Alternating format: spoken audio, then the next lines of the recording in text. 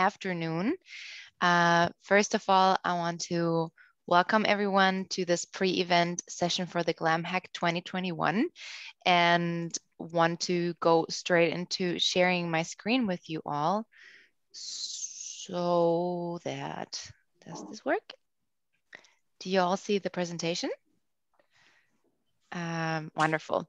So my name is Darian. I am from Open Data, and it's my greatest pleasure and honor to welcome everyone and also especially the speakers of the day. This is the pre-event for before the hack, which starts tomorrow, and we're gonna dive right into it. What we're gonna do today is just have a quick look at the rules again, at the program. We are gonna have as well a panel talk. The evening doesn't just end yet with the slam poetry performance by Lisa Christ, because in the evening there's also a Lodepa workshop if you want to join. So the rules are very simple. Please just mute yourself at all times unless you're speaking or you have a question. You can raise your hand by going to the emojis down in your Zoom, and you can see reactions, and you can like raise your hand so we know you want to say something. If you have questions, you can ask them directly in the Zoom chat or on the Slack channel. If you haven't signed up yet on the Slack channel, please let us know so we can send you the link as well. And if you can't contact us either via Zoom or via Slack, there's always the email address where you can contact us. So this as well is an option. And if you have any feedback regarding the event or regarding the program or anything, you can always, we're very, very thankful for any kind of feedback. So we're starting with a presentation on the Open Museum project by Maya and Selena. We continue with the project graph. Later at 4, we start with a talk on object recognition. At 4:30, we have a talk on getting started with IIIF. I hope I'm saying it correctly. Then we have a short break, and then we have the panel discussion with Beat Estermann, Matthias Bernhard, Leonel Walter, and Michael Gasser. And at 6 o'clock, there is spoken word performance by Lisa Christ. And then there's a short break, and we have then the Lodepa Hackathon workshop. And I am gonna just continue. Without further ado, it is my great pleasure and honor to introduce Selena Stuber and Maya I'm probably saying it wrong, who say that they have extremely similar backgrounds and interests. They both have studied history, both have worked in museums, and both are training to become a teacher, and both love long kitchen evenings with loud music. They also founded an online museum together, the Opium Museum. You can see the link on the slide here. And they also said to make the distinction simple because they're together on the screen, Selena is the one with the short hair and Maya the one with the long hair. And I'm going to give the screen over to them. Welcome, everyone. Hello, everybody. Hello. So we would start to share our screen with you. Just a second.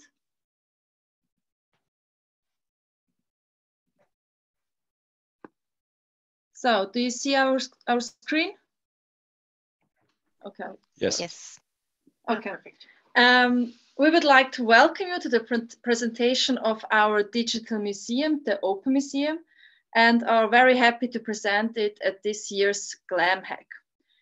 Like Darian said, my name is Maya, and I will tell you a little bit about the context and the product Open Museum, and then I will briefly guide you through the Open Museum. Then Selena will show you our collection database and tell you about the chances and challenges of our product and raise some further questions. So the Open Museum was created within 48 hours as part of last year's hackathon, the Versus Virus, during the first lockdown. And as the name implies, the motto of the hackathon was to build inclusive solutions together against the COVID-19 crisis. So the hackathon challenges were located in different thematic areas, and our project was dedicated to the topic art and culture. So we implemented the Open Museum in a team of 8 people. And later before, I saw that one of our team members is also watching this presentation, Henrike Hoffmann, hi. And yeah, the team members had or have different skills and backgrounds and were so assigned to the following tasks like research, editing, graphic design, UX design, front end and back end. Selina and me took over the project management as we both have experience in museum work. So during the first lockdown, the museums were closed, and having this in mind and with our professional background, we came up with the idea of a virtual museum. So we focused on the following questions. First, how can we gather new impressions from home? And second, how can we discover art and culture together with friends? So we came up with the idea of the Open Museum, a digital museum that allows the visitors to communicate. So the Open Museum is an independent digital museum on the topic Spanish flu. And as you will see in a moment, it can be visited individually or in a group. One can browse the different contents in the digital museum rooms or also on our collection database. So we wanted to simulate a virtual visit where the visitors have to find their own path through the museum and the different rooms.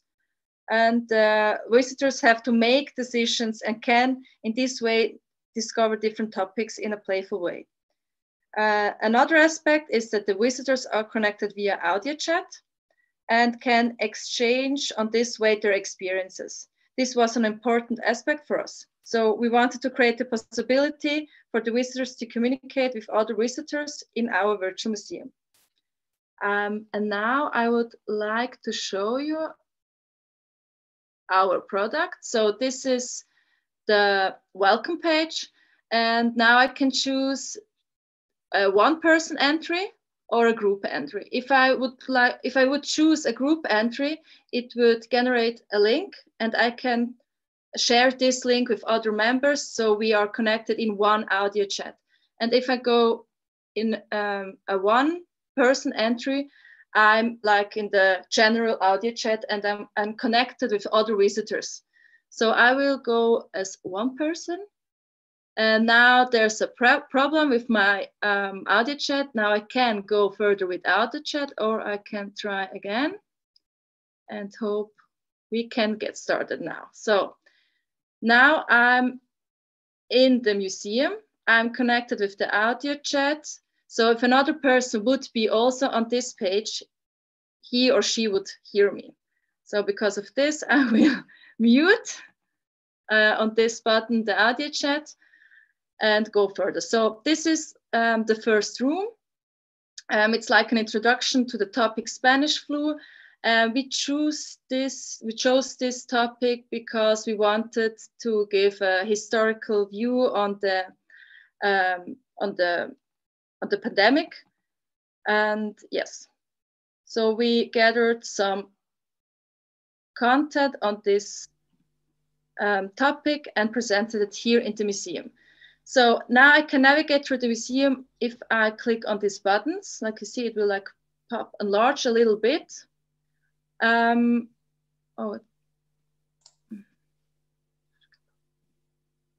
So yeah, like this. So I can go up, down, and right, left. And the icons on the navigation are also the icons on the represent the room. So if I go here on the paper, I'm here in the museum's room on paper. So there's not also a text. We also have pictures and we can enlarge them and also close the windows. Here are the copyrights. Yes. And we have one special thing in our museum. That's a little game our programmers made. It's this rocket. So I'm the rocketeer and I can start the game and shoot some viruses. Yeah, I'm not good at this. Okay. One other thing we have here is our map. This is this question mark. So I can go here on the map and I see here the whole museum. And it's not the idea that I can click on these icons and and hop on the different rooms, I have to navigate through all the rooms like in a real museum. I can't jump, which was I have to navigate through. If I want to go, for example, here, I have to go every way back and then down here.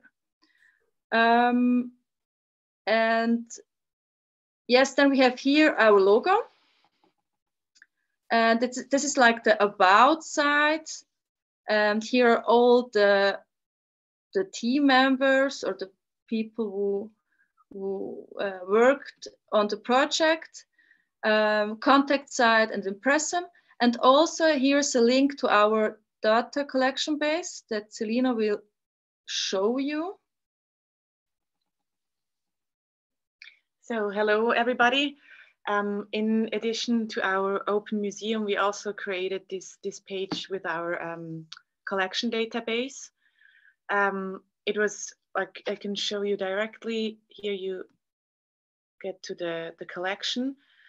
And here we assembled like all the pictures or the sources that we found on the topic. And so you can like browse through our collection, and then you find like all the information, like the information we also have in the Open Museum, the title, the text, but also like more information on the source and the copyright. And this was like also important for us like during the hackathon, because like we already used this database to like make or bring some order in our sources. And another idea that we had is it's also possible to contribute something to this database. So we had an idea if like some visitors like knew from like a picture or something, then they can like contribute this content to our database. And there's also like this small section on like where to find public domain content. So we go back to our presentation. Sorry, just a second. So here we go. And I'm going to talk to you a bit about open source and our technical solutions. The Open Museum is built on the two aspects, open source and open access. And this was also like kind of our biggest challenge. The content used in the Open Museum, so all the pictures or like pictures from journals, all the objects that you see are in public domain. And so this is like just what I showed you on the database. There's all the information on the copyright. And the name of our museum is also like inspired by these aspects. And it was crucial to us to show public domain content. We are convinced that knowledge and cultural testimonies should be made increasingly accessible to a broad public. And we know that there exist like so many collections in different archives that are hardly ever made accessible for the public. And in addition, during the hackathon, we quickly realized that we would have to limit the sources to public domain, because we simply didn't have time during this weekend to clarify the rights. And it was really hard or difficult to find interesting sources to show in our museum. And even though the Spanish flu happened more than 100 years ago, there are not a lot of materials in the public domain, and especially Swiss like content. For the United States, for example, we find quite a lot of photographs, but not for Switzerland. And I think this aspect is also like, you can see that in the museum, there's like a lot of text sources, and we do not have a lot of like colorful sources. And since it was always the idea to not only like show text and information about this topic, but also like these images, we depended heavily on these public domain sources. And even though it was like our self-imposed rule, it limited us quite a bit. And some technical information for our database. We used Omeka S, and this is like a free and flexible open source web publishing platform, and that can be used like, or is used in like libraries, museum, and archives. And for the front end, back end, and also the audio chat, we use the open source software. And the technical implementation was also a big challenge, which Maya and I were not experts in this area, but our two programmers had a hard time like to find a solution for the audio chat, like that it was like really work. They invested a lot of time in this, to find solutions for the technical, our technical problems.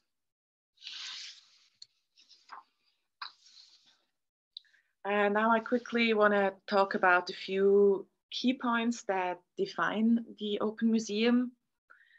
For us, it was like a very enriching experience to implement such a project independent of an organization or a sponsor. And this way we were able to implement our ideas and try out what is possible in such a short time. And it was really a positive experience to see like how much you can get done during this 48 hours. And we had the vision to provide knowledge about the Spanish flu. So it was important to like give this information, but at the same time we wanted to do this in a playful way. And it was important to us that visiting the online museum is fun. And so it's because of this that we chose like also the design with these different like playful elements, but also like that you have to discover your way. It's not just a chronological or like linear walk through the museum, but you can like really make your own decisions and choose which rooms you want to see. And like another important aspect is the interaction. The audio chat enables you like to visit the museum with a group of friends, even if those friends are like each or individually at home. But like this, you can connect and talk about the information you find in the museum. And a very important factor, and I think a huge potential of the Open Museum is its replayable framework. This means that the technical solution that we found allows us to realize exhibition on different topics. So we can like change the content if we want to, and just like create another exhibition. And the Open Museum has a very easy access. It's easy to use and it's free. So our hope was to reach out to a different audience, and an audience that perhaps does not really go to museums, but like there maybe the Open Museum can offer an exciting opportunity. So I already come like to the last page in our presentation, and want to talk about like a few important questions or points for the future. Like when we finished the exhibition on the Spanish flu, we thought that we would like immediately start another or like work on another exhibition. But unfortunately, we did not have the capacity to work on further exhibitions because of our jobs. But however, it is our wish and goal to be able to realize further digital exhibitions, and we're like really open on the topics. We also talked about like art exhibitions. So we really want to realize other exhibitions. And I already talked a little bit about the open contribution. This is something that I think could be like that was not like used very much during the like for this Spanish flu exhibition, but I think I still like the idea about the visitors being able to contribute to an exhibition.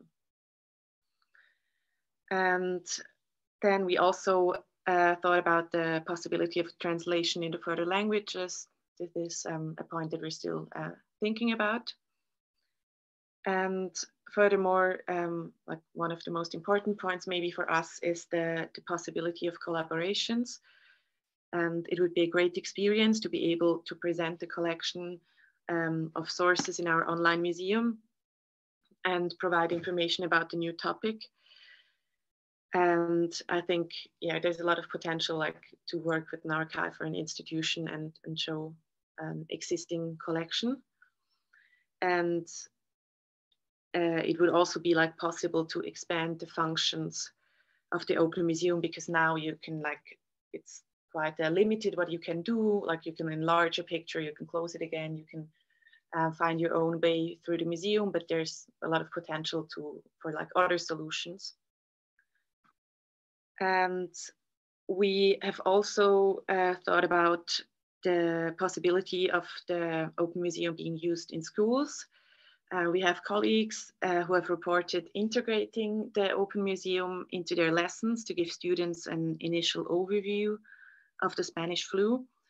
And we have the idea, or we would like to realize this idea to like, that the students themselves could realize their own exhibition, like do research, write texts, and do their own exhibition in this framework.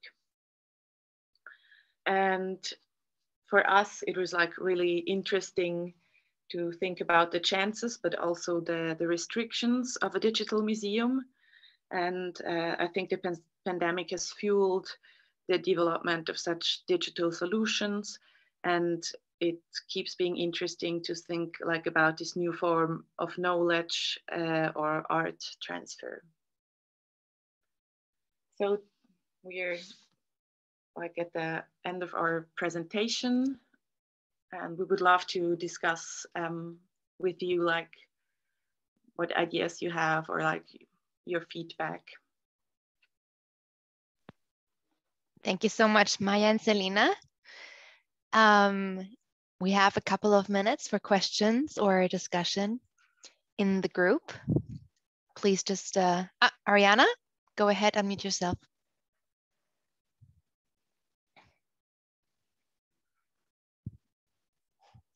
Shall I? I can't unmute you. Maybe she didn't want to say anything. You can raise your hand either with reactions, or you can just go ahead and unmute yourself right now. Thanks a lot from my side for the presentation as well. I think it was great, and also a great example of what you can actually do within, what was that, 48 hours. I was wondering, could you say a little bit more about the interaction that actually took place? You said it didn't work so well, but I mean, did people actually interact, use this audio chat function or things like that? Or do you also get extra content from other institutions? Did that kind of work out some way? I think the interaction with the audio chat, that is something that worked. Like we weren't sure if the people would like the idea of like talking or like being heard or hearing someone else, but this was not at all a problem. I think people thought it was funny to like be in such a digital, like in such a space and like hear someone else, so you're not like alone in front of your computer. But for the contribution, we did only like receive in the beginning a few like information or sources, and I guess for the like collaboration, I guess we would have like to interact with the archives or like contact them directly. Mm-hmm.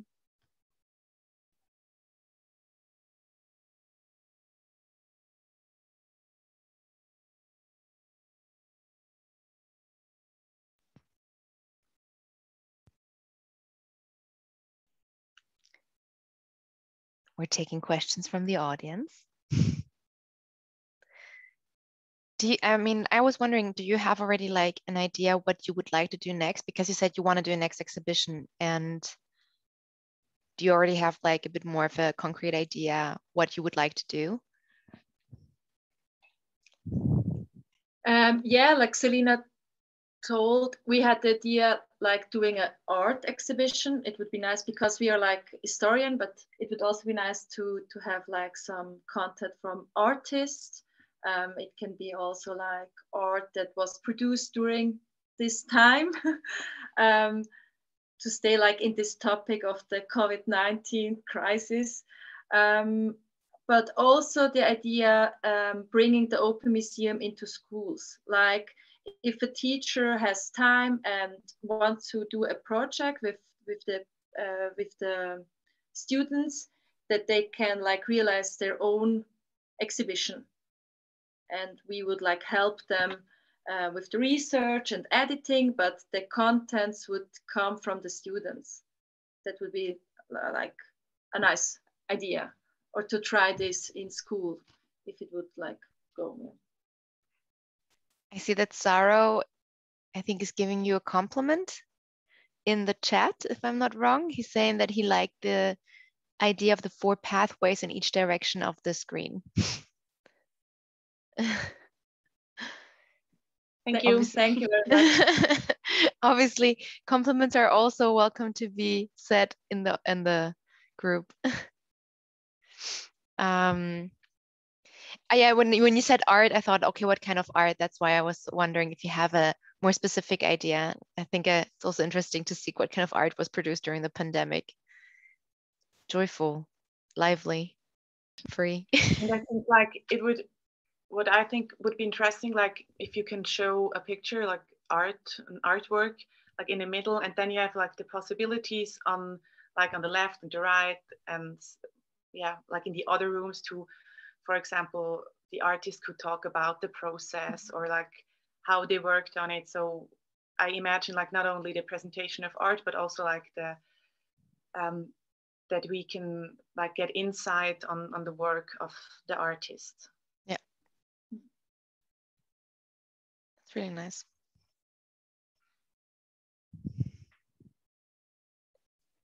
I was wondering, are you in contact with the Corona memory people? I think they might be interested in using this kind of open museum as well. I don't know, just as an add-on to the Spanish flu. Yes, we were in contact, and then it was really like just a problem because of our jobs, because we both like were 100%, so we were like not able. Yeah, I can see that. Okay. Cannot do it, but yeah, it would have been like the perfect get together. Match. Yes. Okay.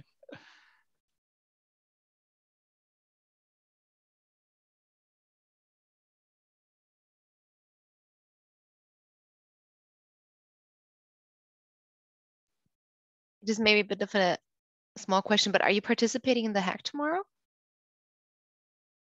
No. No, unfortunately not. No. Okay.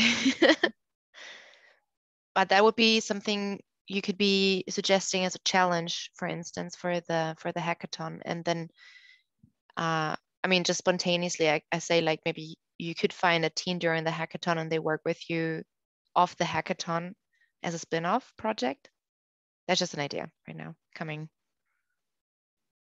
Yeah, that's a good idea, because it's like we ourselves, we cannot like realize just another exhibition by ourselves. Like we like for a normal like exhibition, we also would use like someone who does like the programming and the design. Like there's we would need a team. Yeah. So, yeah.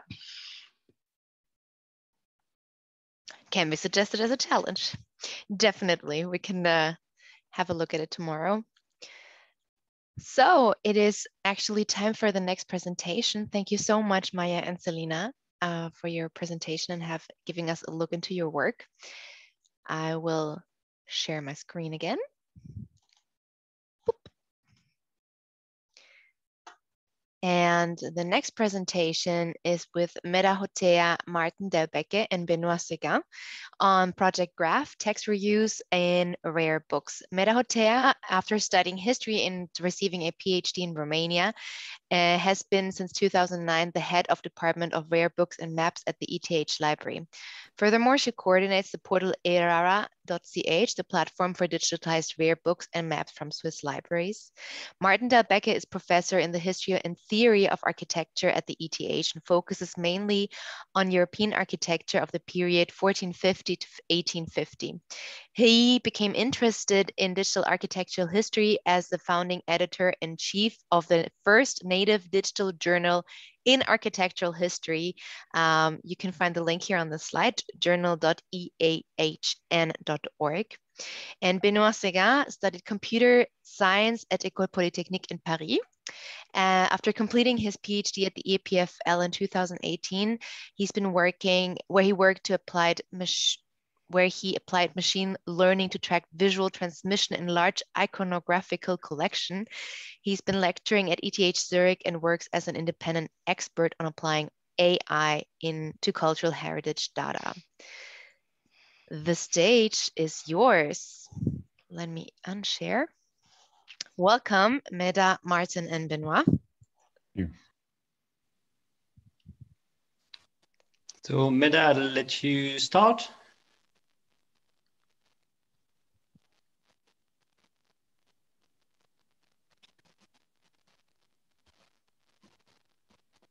Are you muted, Meda? Meda is muted. She needs to unmute herself. Yes. Oh, I'm so sorry. I will try again. First of all, thank you for your kind introduction. First of all, I will talk about the platform Errara and about the connection between Errara and the platform Graph text reuse in Rarebox. The cooperative platform Errara not only presents an easy access to numerous digitized documents, more than 84,000 titles, but also give us the possibility to work with the digital content in a digital way. The existing interfaces allow us an uncomplicated access to metadata and pictures. Beyond that, 20,000 titles are provided with OCR. This text can be directly downloaded via the website. This means that for the development of further new projects in the field of digital scholarship, the necessary basics are already existing. Benoît, please, the next slide. The project Graph Text Reuse in Rarebox is a collaboration between the ETH library and the chair of the History and Theory of Architecture. It was set up as an experiment exploring the possibilities of viewing text reuses as a graph of knowledge correlations, seeing them in context and navigate between both views. Right now, the Graph's text corpus is based on text, more than 1,000 titles, from the Rarebox collection of the ETH library with a focus on architecture. But I think Martin can tell us more about. Please, Martin. Thank you, Meda. So over the last few years, Errara has developed as a key resource for our teaching and research in architectural history here at the chair and in the Department of Architecture. So we've really become familiar with the collection. And as such, it seemed an ideal partner to scale up an experiment that Benoît Séguin and I had been developing at the chair, which was to trace text reuse, so the reuse of similar texts or identical texts between different architectural treatises, and to do so with computational methods. Can I have the next slide, Benoît? So why is tracing reuse relevant for architectural history? So why would I, as an architectural historian, be interested in scanning or exploring texts for the reuse of particular passages? This has to do partly with, you could say, pre-1850 writing and publishing practices. Authors, you could say pre-19th century authors, rooted their texts in imitation of or on comments on authorities. So writing itself was basically a practice that used and reused texts of previous authorities in order to expand on them, to change them, to transform them, and to develop them. And this is specifically the case in architecture. Architectural theory, which developed, you could say, as a discipline from the late 15th century or the mid 15th century onwards, is very much rooted in comments on and additions of a single foundational text, the 10 Books of Architecture by Vitruvius, originally written around 30 BCE, and which was then it's sometimes called rediscovered in the early 15th century and then printed, edited, translated from 1486 onwards. There are a lot of traces of Vitruvius texts in books on architecture from that period onwards. And as such, because of the importance of this foundational text, Benoit, I'm still yes, at previous guy. No worries. We also see that in books on architecture, actually various themes reoccur almost constantly. The question of the 5 orders, questions of proportions, building types, and so on. So we can hypothesize that there is actually quite a lot of text reuse between architectural books of the period from the late 15th century until the mid 19th century, which allows us to trace the circulation and transformation of ideas, communities of knowledge, and crossovers between these books. Benoit, now you can go on. So the idea to use computational methods for tracing text reuse, because in a way tracing text reuse is also a very traditional scholarly method that was developed with the emergence of architectural history as a discipline from the 19th century onwards. So the idea to use computational methods was obviously rooted in, you could say, negative and positive arguments. Manual exploration of large bodies of text is obviously limited due to the limited capacity of the human brain, because it is time consuming, but also because in a way exploration of text is always guided by hypotheses, by predefined corpora, which have limits and biases that are basically built into themselves. It is also open-ended, precisely because of these limits. You can, it can take a lot of time before you can actually validate a hypothesis and before you are sure that you've seen enough texts to make an argument solid. At the same time, as the example of Egaga demonstrates, we have an increasing availability of digitized resources, and this combined with the development of computational methods basically gave the impetus to develop a graph and a computational approach to text reuse. And how this is done is going to be explained by Benoit. So I hand over to him. Thank you, Martin. So to look a bit more precisely, so when we talk about text reuse, it's a special case of connection between text. So here's an example of, if you look between the left and the right, it's almost the same paragraph between these two books. On the right, you have an excerpt from the very important architectural treaty of André Philibien, published in 1676. And if you look, obviously, it's basically extremely similar to something on locksmithing that was published 50 years earlier. And as Martin was saying, this showed like some form of connection between them. But what we're looking for is just textual correlation. It's just the fact that the same words appear. We are not taking any stance computationally on the fact that one copied another, or if both are quoting a third book, which will be the primary source, and so on and so forth. So we are just finding for correlation of words in a large corpus of text. So the pipeline that we have to go through is relatively standard for a data science or data analysis project.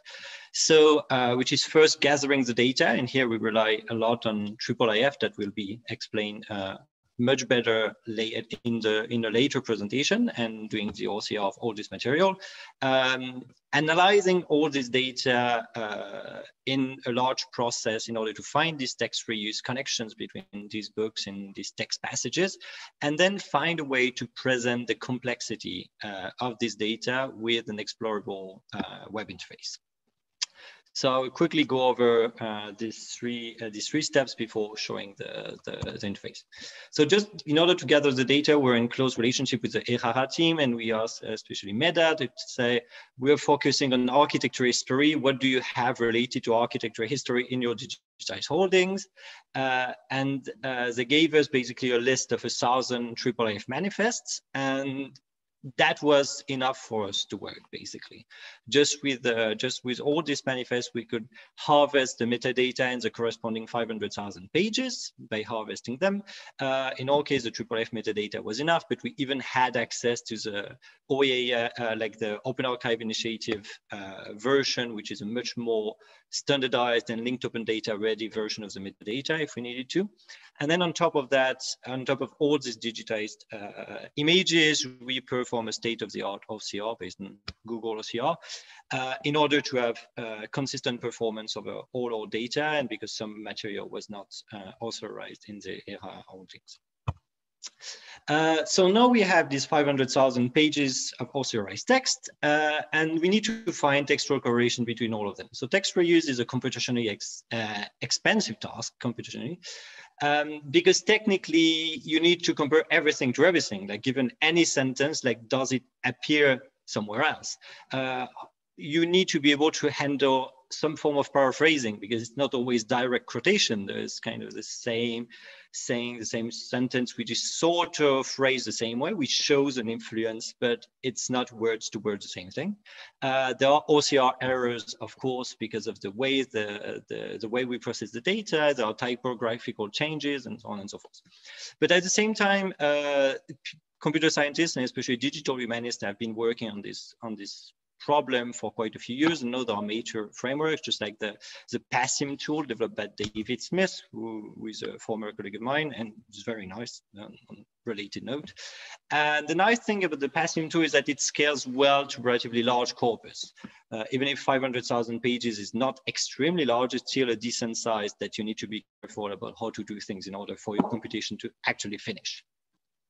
The result of that showed us that out of all our books, 40% of the books were at least one connection with another book, corresponding to 655 pairs of connected books, which is significant, and that comes from how consistent our sampling of books were, because of how really they were all related to architecture history.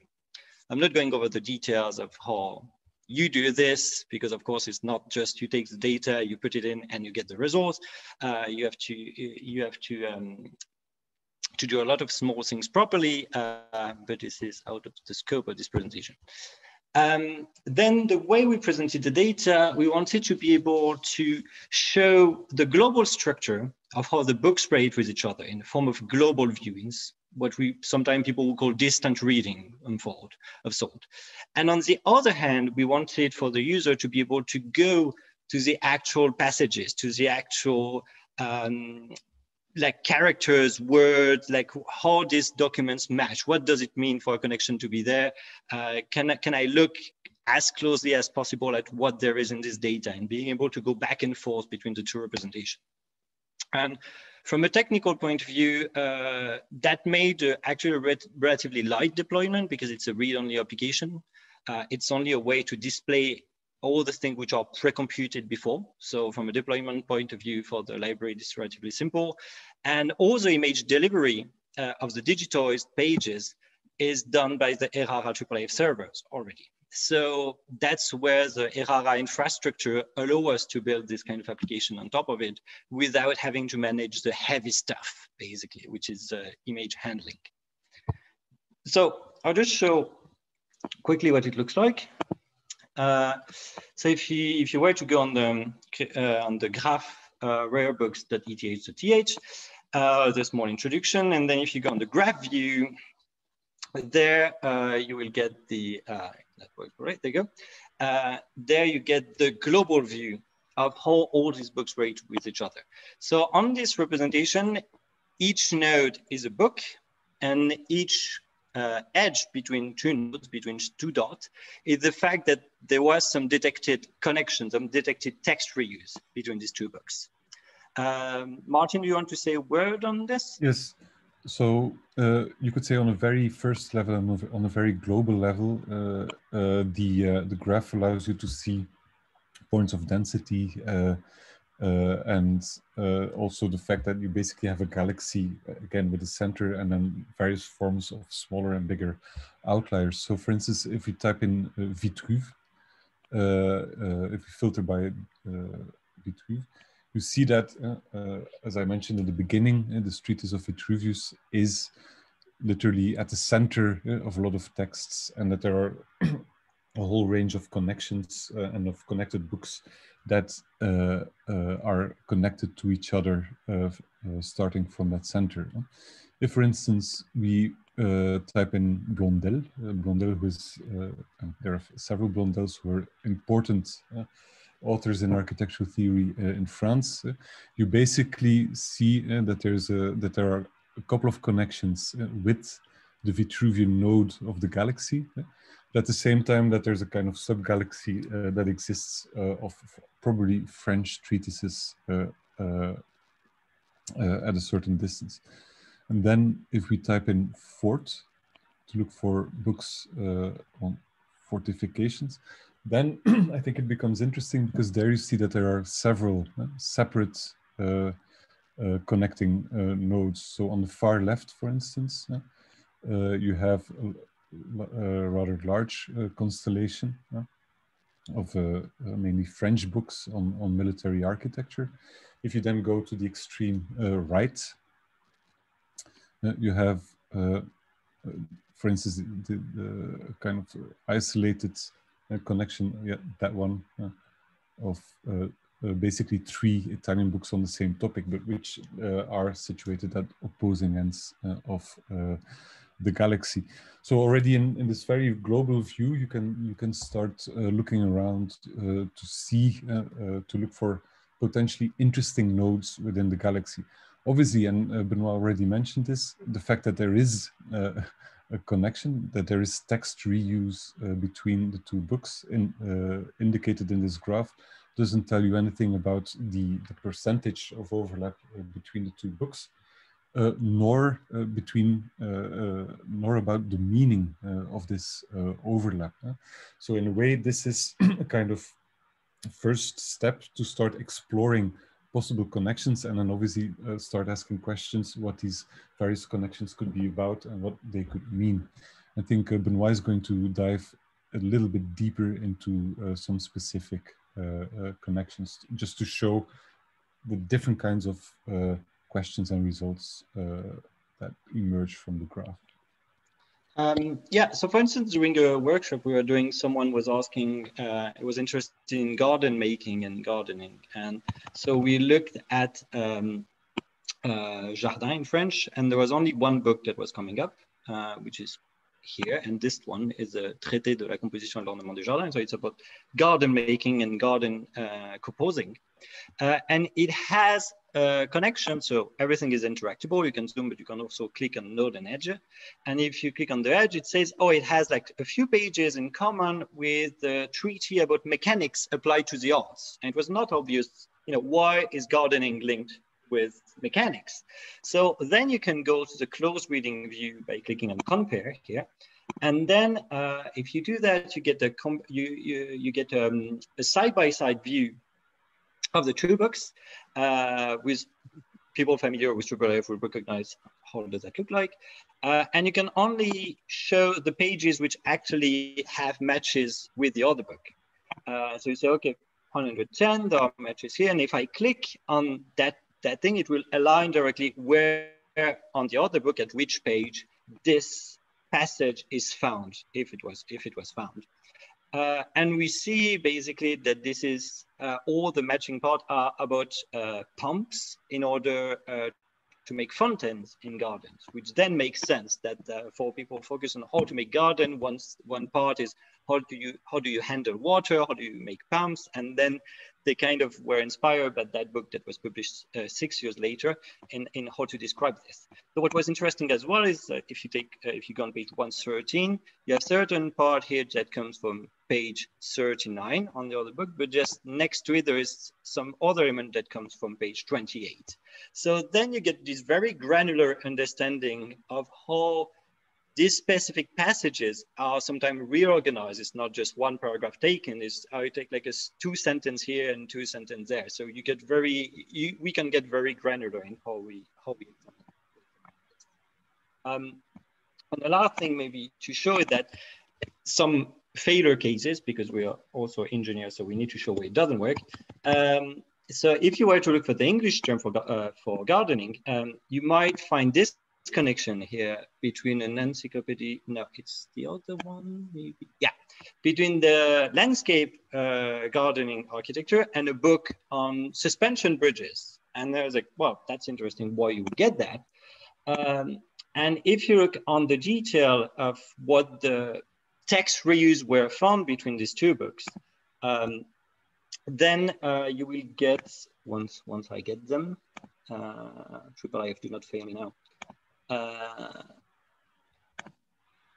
Then you'll see that the text reuse you find are actually advertisements by the printer and by the publisher at the end of the book of all the books they were making. So of course, you find the same sentence, which computationally speaking, it's true. There are the same words appearing in the same order, and there is some textual correlation, but it's not a useful one. So we also get what we call some false positive that then sometimes when you look at it, say, oh, this is actually uninteresting. But computationally, it makes sense that we find them.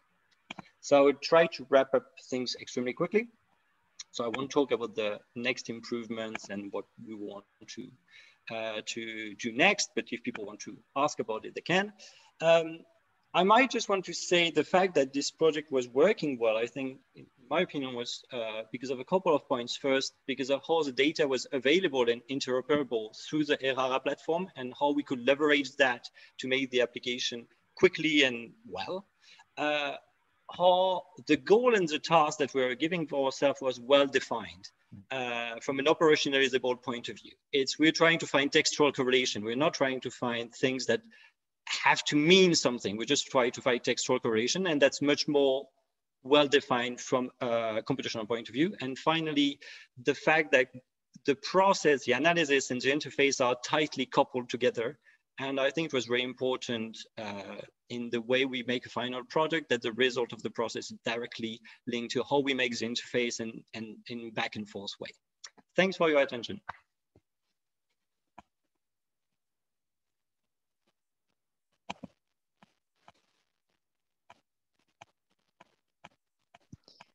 Thank you so much, Meda, Martin, and Benoit, for your lovely presentation and in-depth explanation of your project.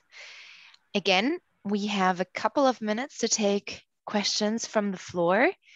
If you have it, oh, I see a hand, but I don't know from who. Nicole. No hand. It was a test. I see another hand. Wait, where do I see it?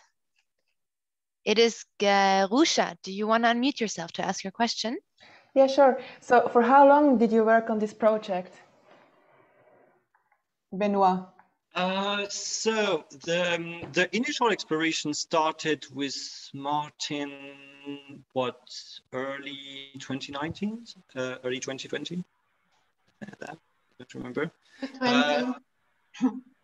But at the beginning, it was exploring how to connect books in general sense. So there are also experiments with connecting images as well, with visual similarity. So there are different aspects, but we found out the most valid experiment to scale up was the text reuse one.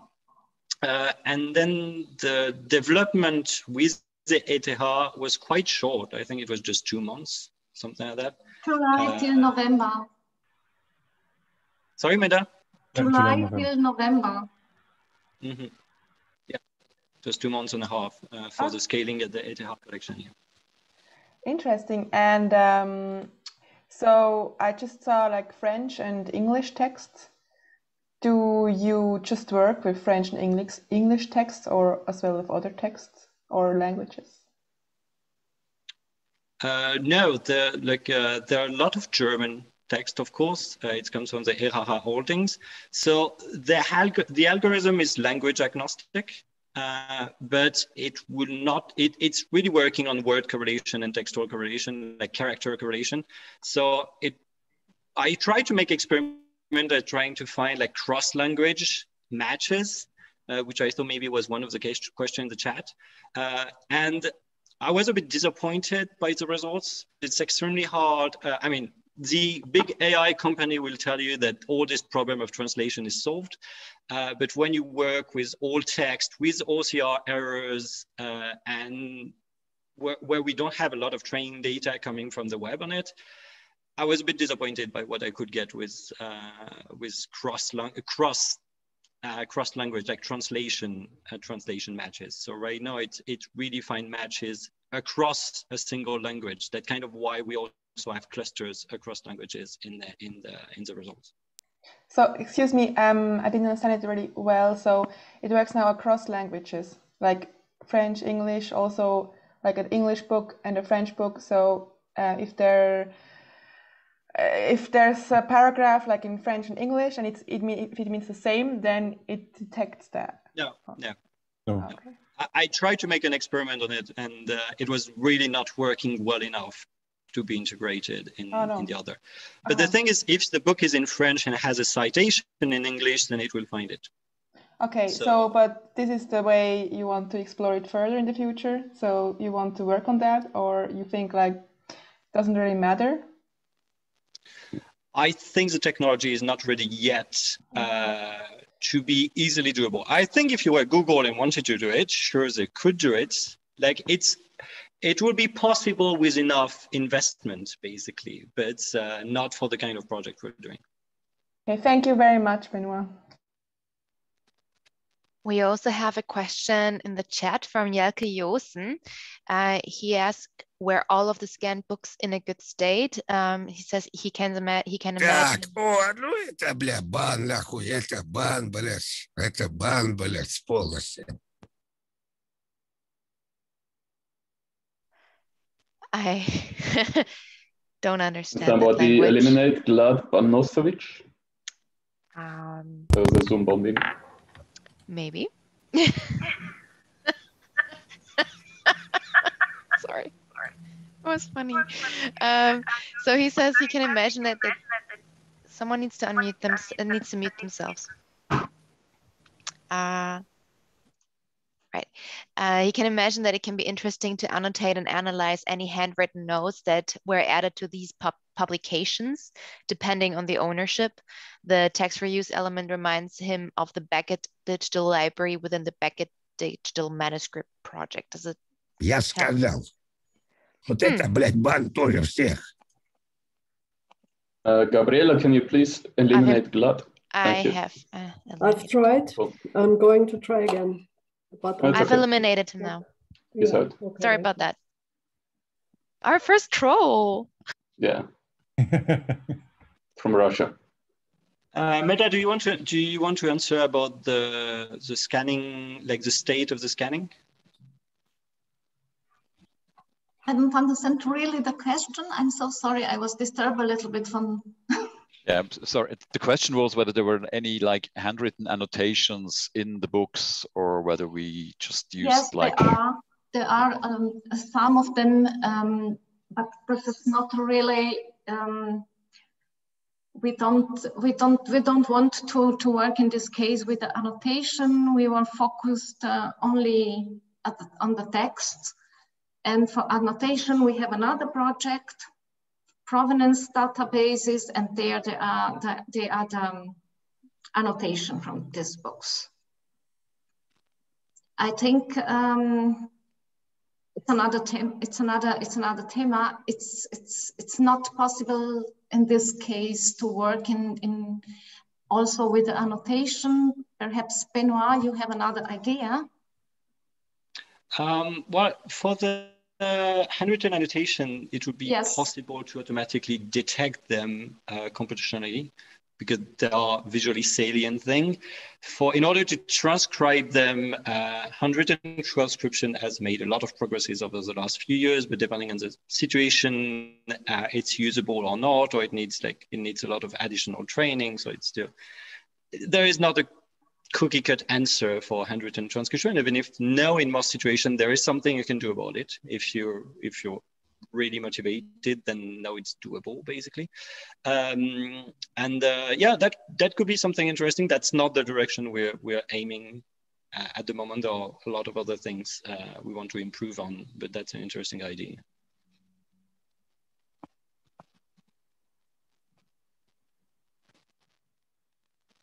Jelko says thank you as well. I feel like we're running out of time. And I think also Martin has to go because he's got a lecture now. So I want to thank so much Meta, Martin, and Benoit for the presentation. If anyone has more questions, obviously you can ask them in the chat again. We will send them forward to the presentators, or maybe, yeah, I think that's the best solution right now. The next presentation, oh, I'm gonna share my screen again. The next presentation is by Yannick Burkhalter on object recognition entity extraction on Wikimedia Commons. And Yannick, who comes originally from Thun, is studying a bachelor's degree in business information systems. Before his studies, he also did an apprenticeship in electronics as an electronics technician. And during his presentation is basically his bachelor thesis, but the project itself would outlive his bachelor. Yannick, the floor is yours. I'm gonna stop my presentation. Thank you very much. I will try to share my screen now. Are you able to see my presentation? Yes. Thank you very much for the feedback. Then first of all, hello everyone. I would like to welcome you all to my presentation today on the current state of my bachelor thesis and therefore on entity extraction from images on Wikimedia Commons. In my presentation, I would like to briefly discuss Wikimedia Commons because I don't know who knows what Wikimedia Commons is, what it's used for, and then the idea and the goals of our project, as well as work that has already been completed. To give you a better understanding then of the project I'm doing right now, I will then talk about two tools that have to be combined in my bachelor thesis. Finally, I will go into some of the problems that have arisen in the work and the further procedure in my work. And finally, then you are very welcome to ask any questions and to discuss the topic with me. So let's start with a quick introduction to Wikimedia Commons. I think most of you probably know Wikimedia Commons. On Wikimedia Commons, GLAM institutions as well as private individuals and companies can upload images and other files. The uploaders and community members can then add metadata to those images. This can take the form of titles, descriptions, geolocation, or tags, which are also called depict statements.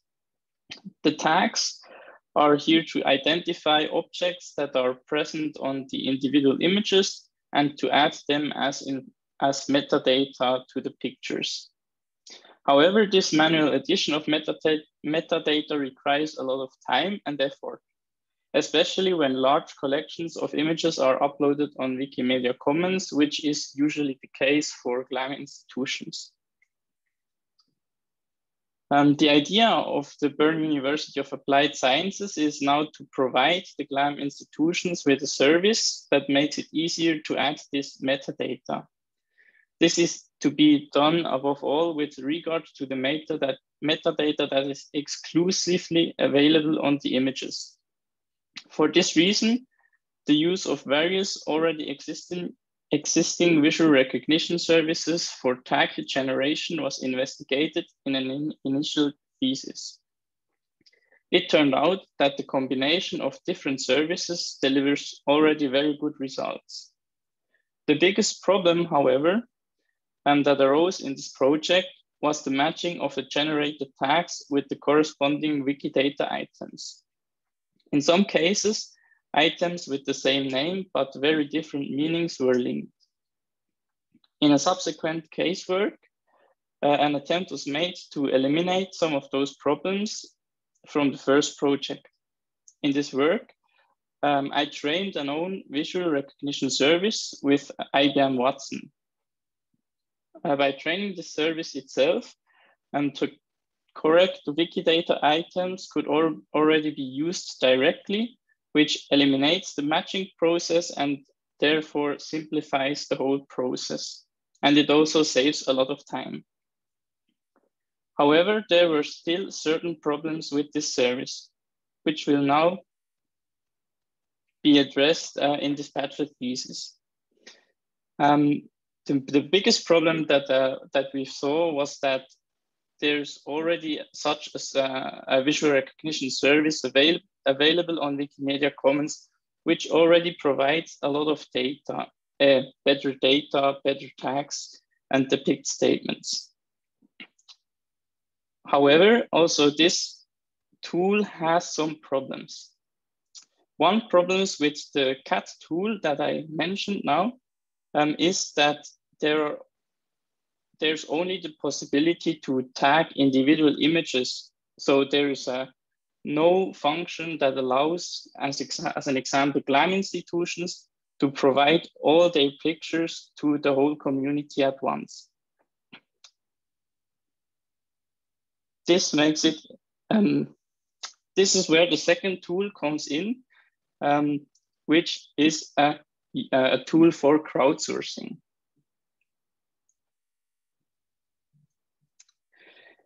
So let's talk about the goal of my work before I introduce you to the different tools. In my work, I will try to combine the computer-aided tagging tool with the crowdsourcing tool ISA. The combination of the tools should make it possible to make entire image collections available to the community and thus use the crowdsourcing approach to reduce the effort for GLAM institutions. GLAM institutions should also be involved in development in order to offer them the best possible added value. If there are any opportunities for further improvement of the service, this should also be considered in my work. This could be in the form of additional information like geolocation, a natural language processing algorithm, or also bounding boxes that mark the exact location of the objects found. Furthermore, the possibility of using this service for images outside of the Wikimedia Commons platform should also be investigated.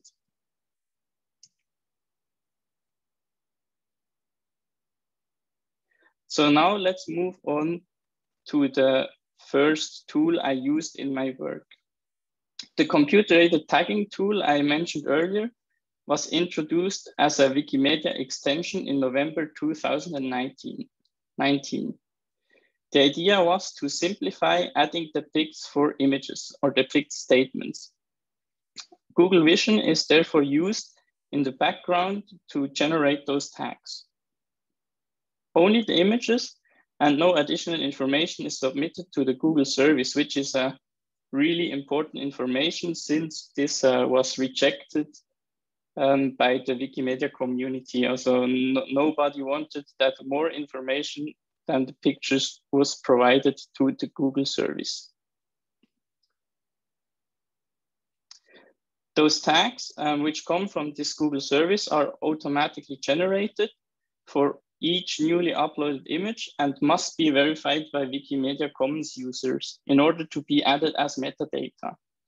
This is also very important because an automatic addition of the tags was refused by the community as well.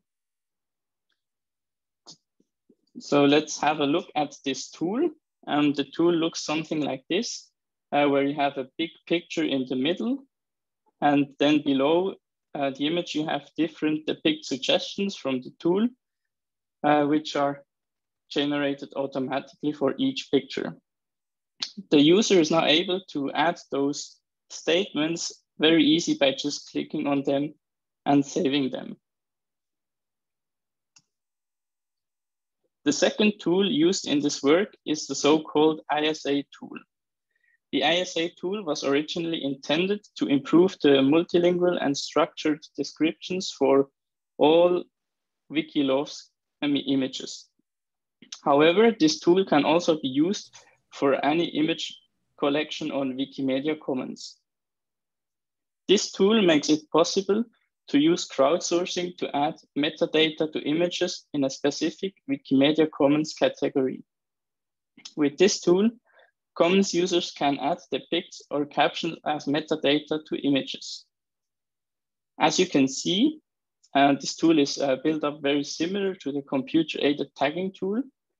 The image is also displayed in the sender, but there are also some additional, there's also additional information shown to the user for each picture, such as the file name, the description, and so on. Below this, there is a box for the depict statements. The user can search for Wikidata items using the search function and then add them as a depict statement. There's also the possibility to declare an item as prominent and therefore as an important object in an image. In my work, these two tools are to be combined in order to use the computer-aided tagging tool for larger image collections. In order to realize this, I worked together with the developers of the ISA tool. The suggestions generated by the CAT tool were integrated into the ISA tool and are presented to the users as well. This feature can easily be activated for each ISA campaign if the user adds the term $MV equals true to the URL. After the successful combination, the first feedback could already be obtained. On the one hand, the feedback received regarding the design and functionality of the prototype, as well as critical feedback from the community. And the feedback from the community was rather critical, as it was feared that the new tool would encourage new users to add inaccurate depicts to the images instead of the most accurate ones. This is also due to the fact that some community members are only partially satisfied with the tags generated by the ISA users. Now, as you can see on screen, the ISA tool has been extended with the suggestions of the computer-aided tagging tool. The individual tags can now also be added by clicking and also be declared as prominent. In addition, there is also the possibility to hover over a tag to get more detailed description if a certain term is, as an example, not known or unclear. So let's move on to the current problems in my project. The original plan was to involve external partners, in my case, GLAM institutions, in the first tests to see if there is any added value for them and what they need from the tool to be useful. However, most of the images that were to be used have not been processed by the computer-aided tagging tool, and therefore have no tags. And this is due to the fact that only newly uploaded files will get the tags from the CAT tool. For this reason, the Wikimedia Commons team that developed the computer-aided tagging tool was asked if there was a way to tag those images afterwards. However, this is not possible at the moment. Our initiative has nevertheless triggered the development of a script that should make this possible. However, this will take longer than my bachelor thesis. Also, an alternative image collection could not be found easily. For this reason, the tests with external parties will only be carried out after my thesis has been completed. As a result, my bachelor thesis will now also have to be steered in a bit of a different direction. In order to be able to continue with my work, other approaches should be pursued. On the one hand, I still want to collect feedback on the design and usability in order to improve the tool. Furthermore, I want to analyze how good the tags generated by the ISA tool users are. The aim is to check whether the tags comply with the Wikimedia Commons guidelines and whether the tags are useful. This is to possibly strengthen the trust of the community in this tool. The third approach is to find out how relevant people, such as politicians and so on, can be tagged in portraits. Currently, the computer-aided tagging tool is not very good at this. So we need to find out how this could be done successfully. This already brings me to the end of my presentation. But before I now open the Q&A session and an open discussion where you are very welcome to ask anything, I would like to briefly point out that I am also currently conducting tests with the presented ISA tool in order to improve it and to see whether the concerns from the community are actually justified. For this reason, I would like to invite you all to register as a tester and support me there. I will also post a link to a landing page for the tests in the chat, and then you can register as a test user if you would like to do so. Then I would like to say thank you very much for your attention, and yes, you are free to ask any questions that have arisen through my presentation. Thank you so much, Yannick, for your presentation. And just as a heads up, we can also share the link in the hack chat of the hackathon. So when you're sharing the link, we can also post it in the Slack. This would be amazing. Thank you very much. Yes, of course.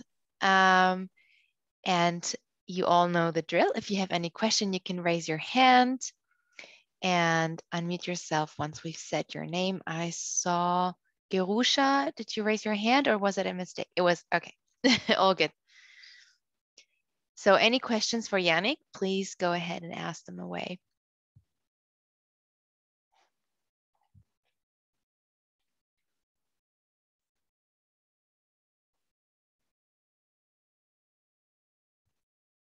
Don't be shy. I have a question maybe. Yes. I think there's a lot of talk about like bias in automatic image tagging. Have you come across this problem, or how do you address it? I have seen already some discussions regarding this. However, the Wikimedia Commons developers which developed this tool just disabled all the tags that are currently produced with a certain bias. As an example, some community members think that this cat tool is sexist or racist and stuff like that, and the developers are already working on that. But most important, it is also, I have to mention that all the tags are not automatically added to the images, so that they can be controlled by a human and verified before they are added, so that there is probably less risk regarding that. Thank you. If I may ask, what is the proportion on Wikimedia Commons of material which are historic images, manuscripts, or like what would be more GLAM materials and which are not born digital photograph? Because coming from the computer vision side, we know there are usually like quite a significant gap in performance when you bring this automatic tagging system on historical images, like even if it's black and white images. I'm not even talking about engraving or paintings. Yes, thank you also for this question. I also noticed that there are always a big proportion from the GLAM institutions are also scanned texts or pictures of a picture, because they can't be scanned, and there the CAT tool doesn't provide such good results, because as an example, then it just recognizes that it's a photograph, but it doesn't recognize the things in the photograph. And that is also a problem that has to be addressed in the future when it comes to the CAT tool, I think.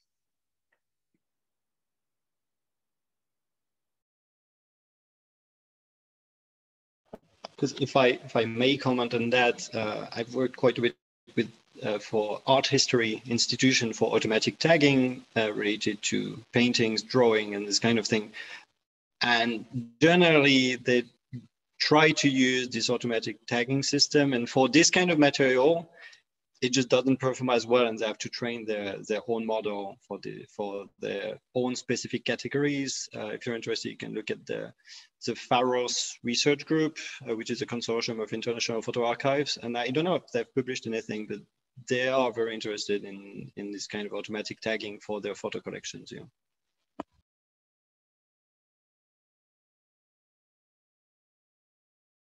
Yes, thank you very much. I will also have a look at that.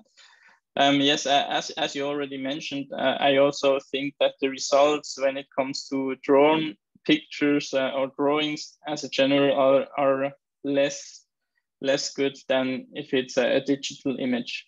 So there would maybe also be a specific computer vision or computer-aided tagging tool which focuses on those things that would have to be developed, which is not the case at the moment.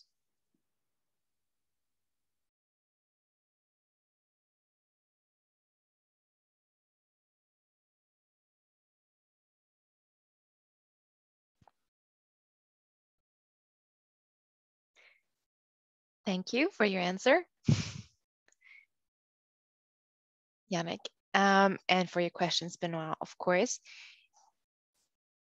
Do we have any more questions from the floor?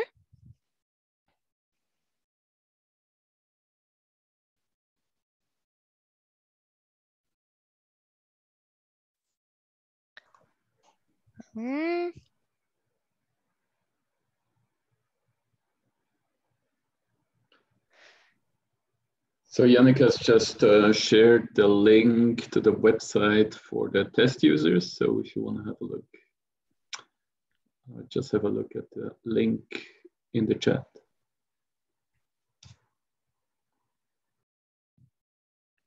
I will also share the link in the are you in the Slack chat, Yannick? I think I'm not yet in the Slack chat. I will have to search for the link. We can share the link here. I'm gonna share it right now. Okay, thank you very much. So for everyone who hasn't signed up yet for the Slack, I warmly encourage you to do that because you actually need it in order to be productive and efficient during the hackathon tomorrow. And I will also, and you can share, actually, there is a channel called Hack Chat, and you're very free to share your link there, Yannick. Okay, thank you very much. Yes, of course.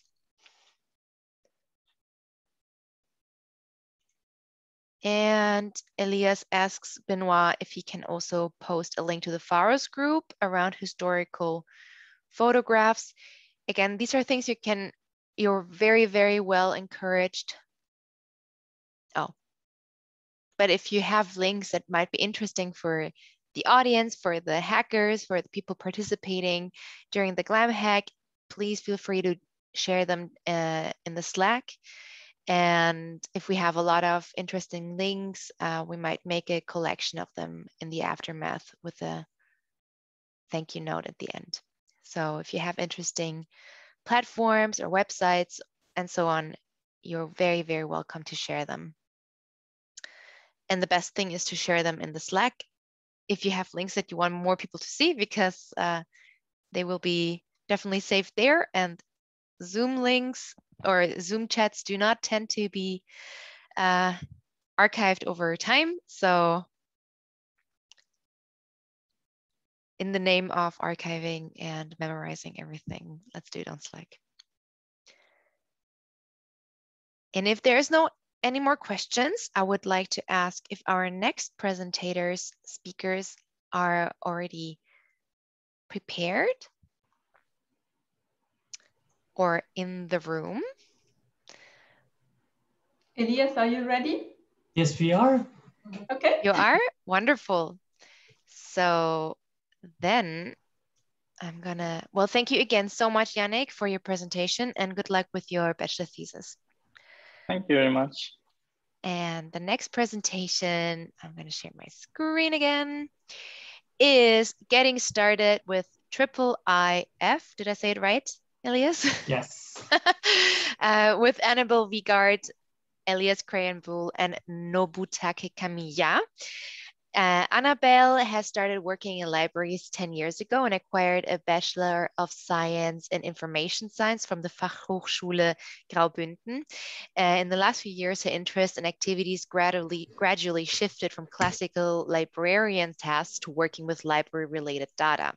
In January this year, so very, very recently, she started working as a software developer in the newly created ZB Lab, the lab of the Zentralbibliothek Zürich.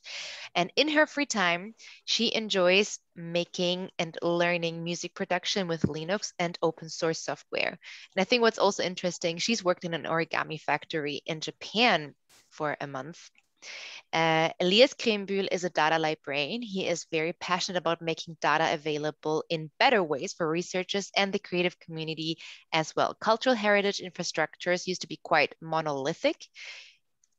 I need to kind of make a quick note here because all the presenters sent me their biographies with really big words and I had to practice them beforehand to be quite monolithic. This is why Elias thinks IIIF has a huge potential to leverage usage of digitized objects in so many ways.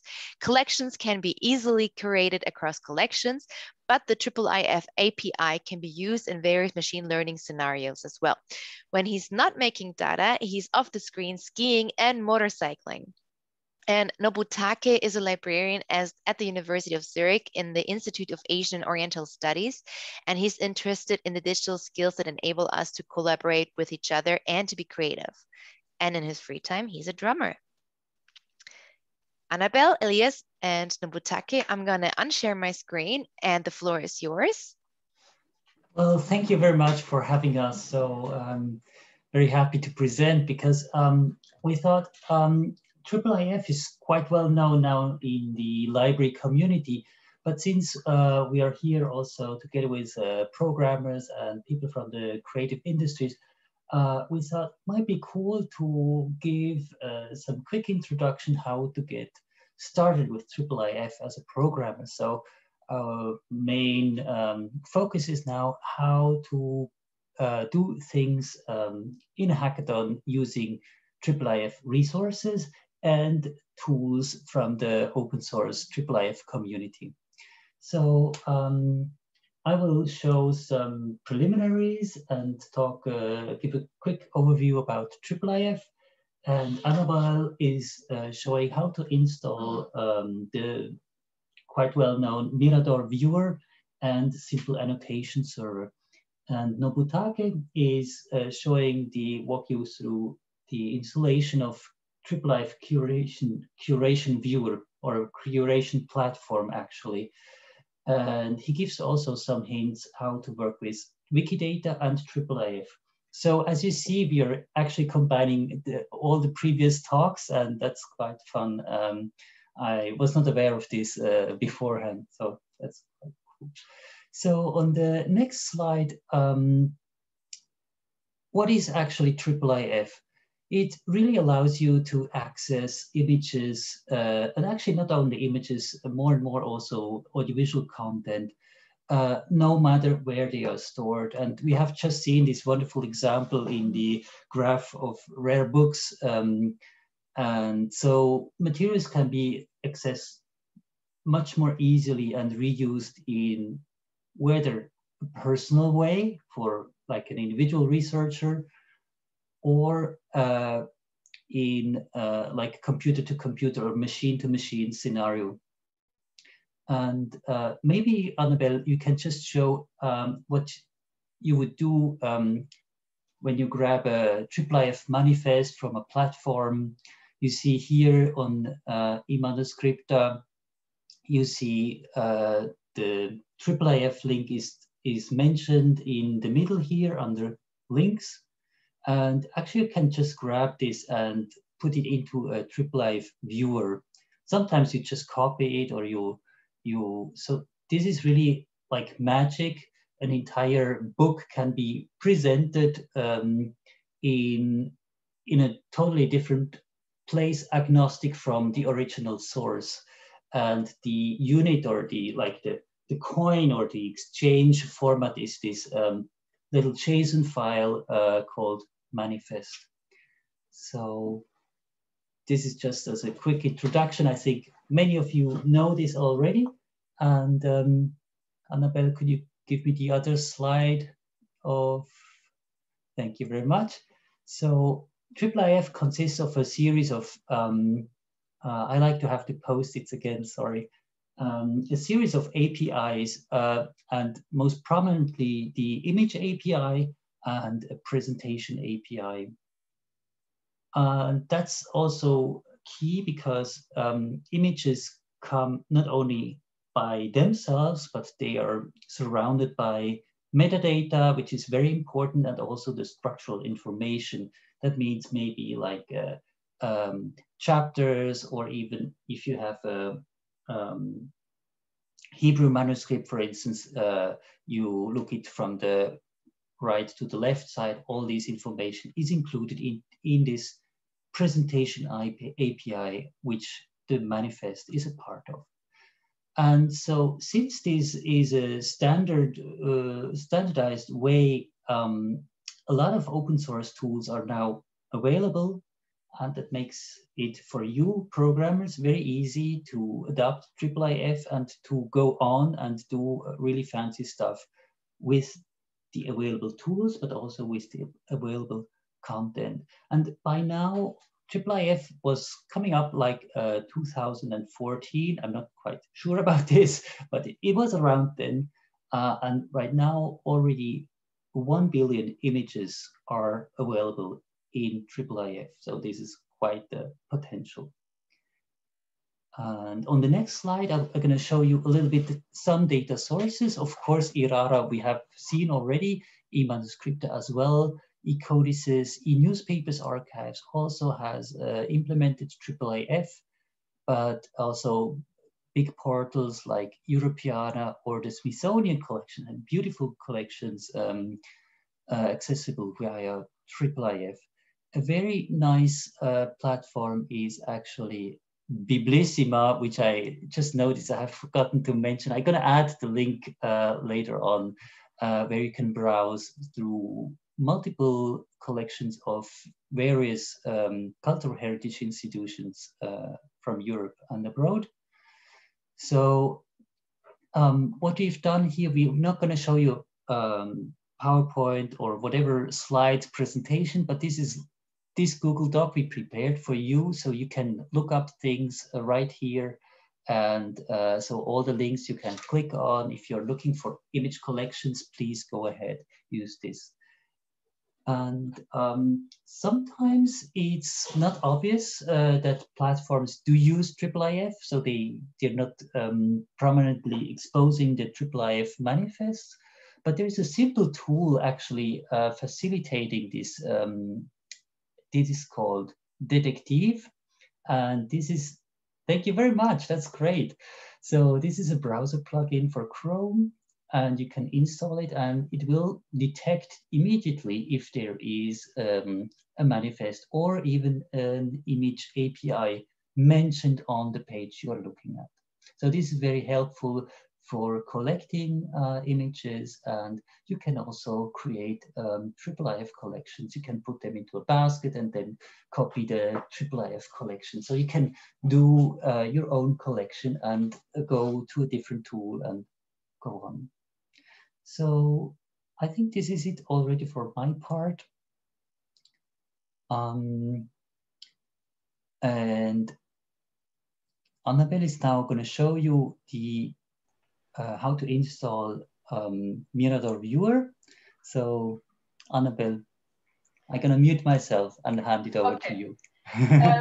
Okay, hello everyone. Actually, I'm not going to show the installation, but I have put for you an installation instructions for the tools I'm going to demo in our Google Doc. I also mentioned a couple of installation problems I ran into, so you don't run into them again. I'm just going to show you a quick demo of the Mirador viewer with an annotation plugin installed. So a way to make annotation to image material. So this is Mirador 3, the newest version of this IIIF viewer. And I have loaded an image resource of a 13th century manuscript. And I have these allegorical figures in the upper left corner, and I want to annotate them. So I can just click on this plus icon and select an area in the image. I'm going to select this figure here, and I'm going to say that it is a representation of wickedness. And then I have this other figure, and I'm going to select this. And this is a representation of the sense of touch. So now I can see my annotations here on the left, and when I hover over them, I see the corresponding area in the image. So as I said, the installation of the Mirador viewer, which runs in your web browser, and the annotations plugin, we have listed this here in the Google Doc. And this is already very nice. The only problem is that my annotations are just stored in my browser cache. So other users cannot see them. And also if I delete my browser cache, then they're gone. And in order to store them permanently and be able to search them also, I need to install a annotation server. So there are a couple of open source tools out there, and I'm not familiar with all of them. I'm just gonna show you the simple annotation server. Again, we have put installation instructions in the Google Doc. So all of these tools, you should be able to get them up and running in a local installation within 15 minutes, if you don't run into problems. So I'm gonna refresh this page. So this is, I installed this simple annotation server locally. It includes an instance of the Mirador viewer, but in version 2, because version 3 is not yet compatible with the annotation server. So I'm gonna add an image resource here. Sorry, I have to move something. And previously I have done some annotations already. So I have marked 2 instances of a hair ribbon in paintings. Now, if this was installed on a server, I could work collaboratively with a team on these image resources. We could all make annotations and see the annotations of the other. And these annotations have now been stored on the server, but I cannot search them yet. There is a search tab and there's no search service yet registered. And in order to be able to search the annotations, I have to enhance the manifest, so the JSON file, which defines the image resource. I have to enhance it with a search service, and also, I did this already, Also, I need to link the annotation list, which contains the annotations for my image. I need to link it in the image manifest. So I've done this already and saved the enhanced manifest locally on my computer, and I have installed a plugin for the Chrome browser, so the web server for Chrome. And now I'm just pretending this situation that it's somewhere on the server, and I load this in again, and here we go. And now I should see a search service here. And now if I look for my hair ribbon, then I can, now if I click on another image maybe, I can travel directly to the corresponding image areas. So this is what I wanted to show you. Now I'm gonna unshare my screen and give over to you, Nobu. Okay, thank you, Annabelle. And okay, I will share my screen now. So do you see my screen now? Yes. Okay, thanks. I want to introduce you software IIIF creation platform. And this software is developed by Center for Open Data in the Humanities. And this is a Japanese institution. And what you can is, maybe I can show you this link. The Japanese researcher had collected the facial expressions with these softwares and annotated with many tags, and you can see the many facial collections from this created viewers, and after that you can you can get many images for the facial collections, and you can use it for example AIs to create the Japanese facial images automatically and so on. And this software is open source and free, and you can also install it on your own server. For example, I've installed on my own servers, and you can maybe see my viewer, and I can get some images from the information source. I have to show you. So this is a Zürcher Markt images from Japanese book, and I can drag it on the viewer.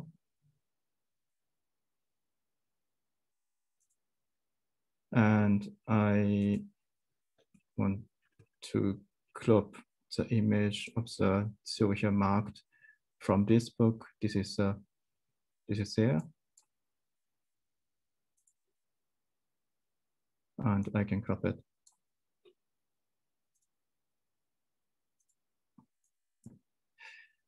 And I want to keep it on my creation list. And then if I want to get the another image from the another server, for example, there is a this one. Maybe I want to take an image from eRara, and I can also take it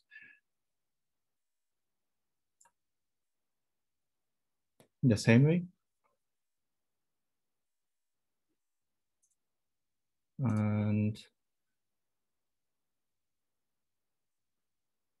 And I can crop it in the same way, and somehow so, and I put it on the list, and I can export it on my Firebase.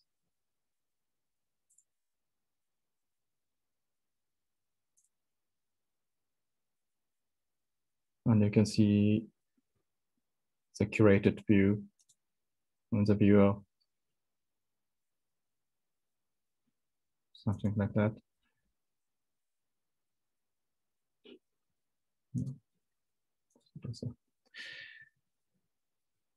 Like that, and I can make a metadata for that.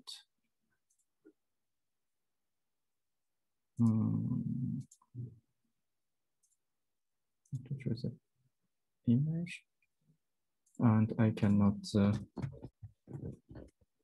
label and the contents of the label somehow so, and update the creation. Oh.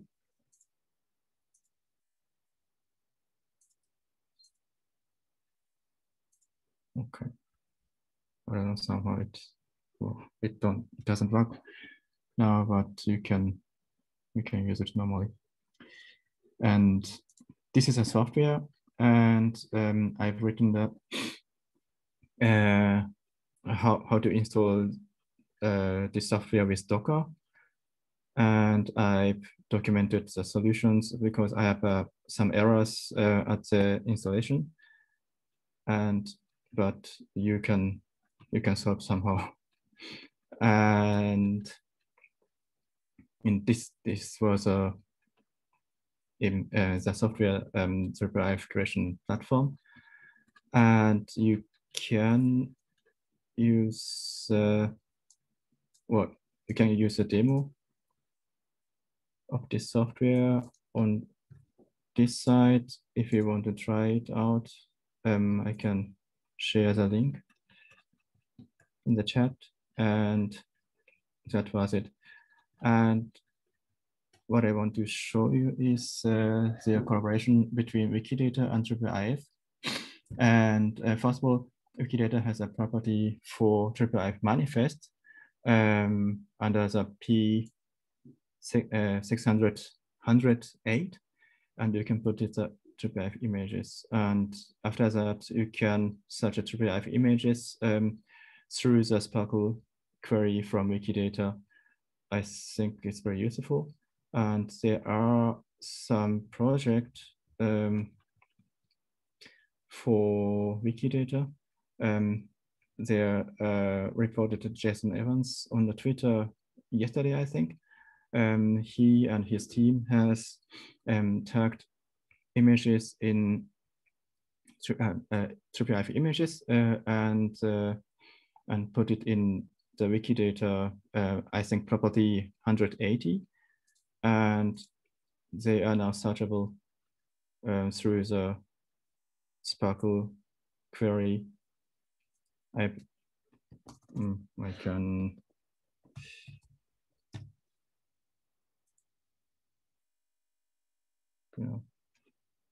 and you can find it through the Sparkle query and some images from Wikidata. In this way,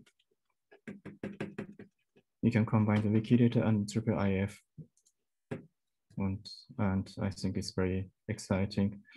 So that's all from me, and maybe Elias, do you want to say something after that?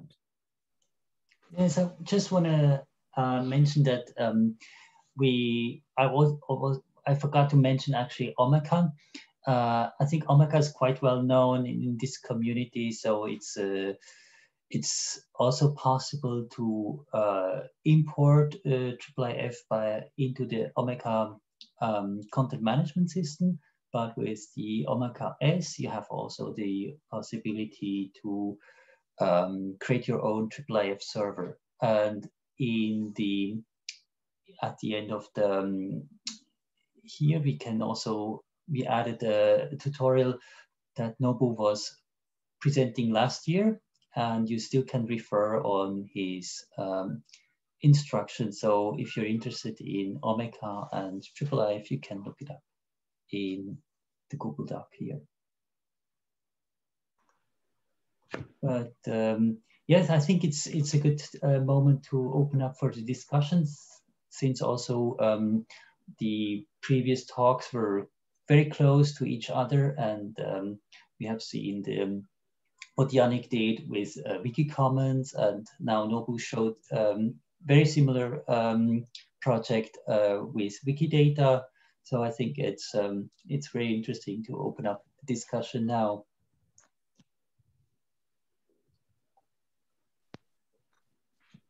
Thank you so much, Nobutake, Elias, and Annabelle for your presentation.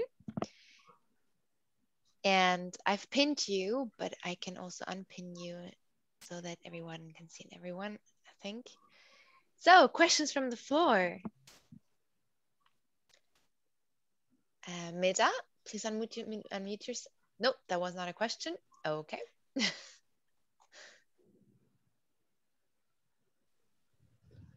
Are you planning to work on a specific challenge over the weekend related to IIIF?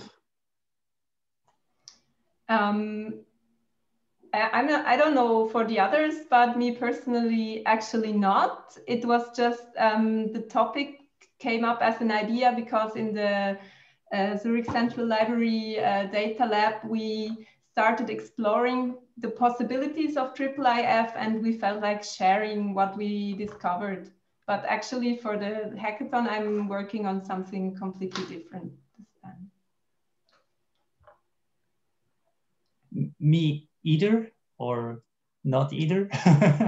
And Nobu is also heading towards text. I'm not sure, but I thought there is a kind of project for music, right? And maybe there, but I'm not sure. We'll see. Can you see me? Anna Keller, yes. I actually didn't plan to talk much anyway. So, right, so there is a project where we want to do some on-air combined possibly with creating audio files for digitized music scores. IIIF might be an option. So actually the task will be to create a workflow, and IIIF might be a solution to that. So yeah, but we will, it is one alternative. Okay, cool, thank you.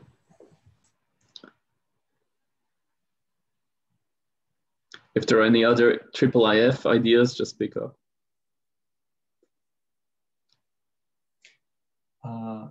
Well, I want to mention I was very impressed by what the Graph Rare Books project did, and it actually is really at the heart of like the ambition to, you know, to give access also in a machine readable format. And I was very happy to hear what you said, Benoit, that it made your work really easy to delve into these collections. And I also was thinking about how we could still improve the instrument or platforms, or also like for Errara. And I think it would be very nice to have some filter functions. Actually, facets are already there, but we cannot access collections like only, let's say, thematic collections or so. I think for research, it could be very nice to have to drill down like your search results, and then have to generate like a big manifest or a IIIF collection, so to facilitate the access. So that's actually a question I would like to ask to Benoit. How did you put together your corpus? I think it was not. It was like a manual process of filtering works. Am I correct? I'm not sure if Meda, maybe yes, you want to answer that question, actually.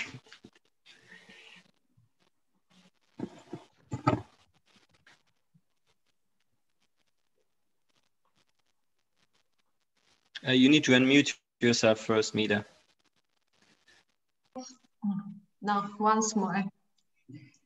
Yes, really, I did a manual work. I refined in errata, I search, and the result, it was 1,000 titles. Mm-hmm. Mm-hmm. So technically, it would be possible to automatically harvest things. For instance, if all the architecture books were part of one data set in the Open Archive initiative thing, we could just have like gotten the data set. We just needed the URL of the original IIIF manifest in order for this to work. One note on the graph project, I rely heavily on the IIIF image API for image delivery and image representation, but I don't use IIIF annotations actually, even if it looks like it is, but it's actually not the standard. It's re-implemented completely behind the scene because it was not giving us the flexibility we wanted to have. In order to have the viewer when you can navigate between the two, and if you click on one, they change the page on the other, and so on and so forth. If you would want to do that with Mirador, you would really need to hack into the system completely to get that kind of behavior. So a lot of it was actually re-implemented. So it's not Mirador, it's just like a re-implemented IIIF viewer that I made for that project.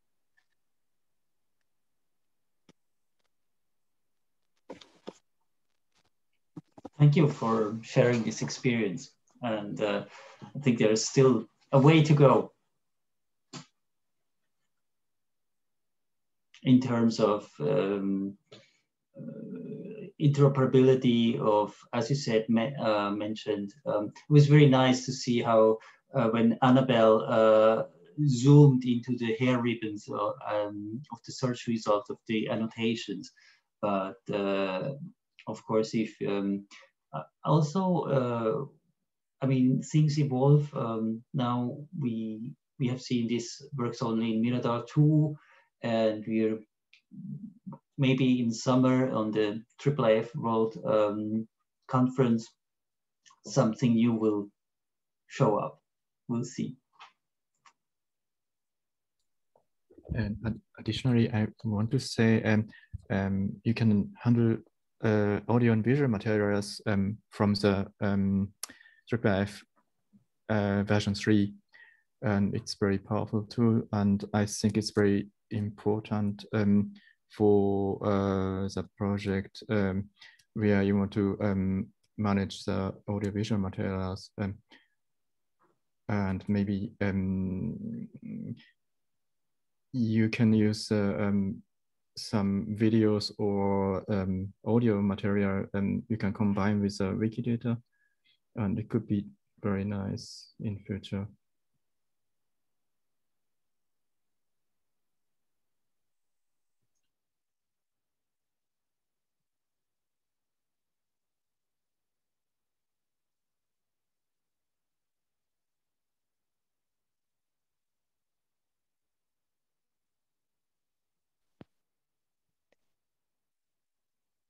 Are there any more questions from the floor or comments?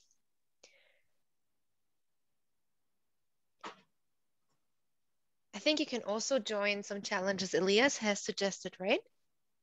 During the hackathon. If I'm not wrong. Maybe I'm wrong. Well, together with colleagues, I suggested to work on topography of Zurich through time, Zurich in time lapse. It's quite challenging. So in the first site, it's not connected to IIIF. Oh. We'll see. We'll see how things evolve tomorrow morning. I'm very excited about it. We already have 22 challenges suggested so far, which is quite a lot. And there are some similarities, but they're very, very nice and good challenges. I'm very much looking forward for the 2 days. So are we. If there aren't, oh, I see some messages in the chat. I'm actually right now collecting all the links you are sharing in the chat and creating a document, which will also be in the hackathon Google Drive folder. I will also share it in the Slack later today. So all those links you guys are sharing in the chat will be kept in one place, and you can have a look afterwards when you feel inspired or want to be inspired. It is 5 o'clock, which gives me the permission to share my screen again. Thank you so much for your presentation, Elias, Annabelle, and Nobutake. I do need to, well, let's do it like this. So this is actually the sheet I just created, but we go back to the presentation and we actually have a break now for 15 minutes. We have now had 4 wonderful talks and 2 hours of listening and engaging. So everybody deserves a break, and also people who want to join just for the panel discussion later are very welcome to join us in 15 minutes. Have a drink. It is 5 o'clock. Definitely time for a beer or a Prosecco or a glass of wine if you feel like it, or a tea. Of course, I'm not judging. And we have here, look at that, a wonderful screensaver for the next 15 minutes. I see you, everyone, back in 15 minutes, I guess.